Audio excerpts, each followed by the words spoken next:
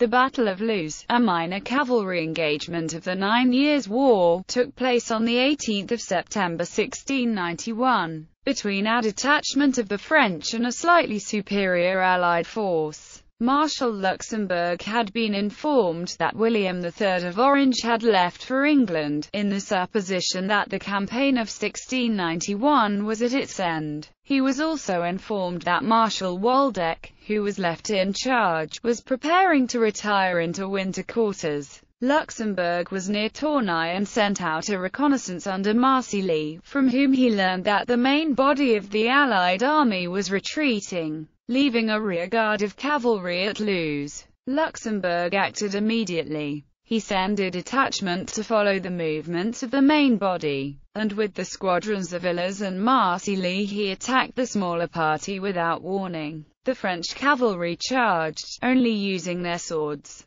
The Allied cavalry was superior in numbers, but could not deploy efficiently because of the limited space they were maneuvered in. The Allied infantry, including Mackay's regiment, also took part in the battle but did not see much action. The battle lasted for only 2 hours, but was a complete victory for the French.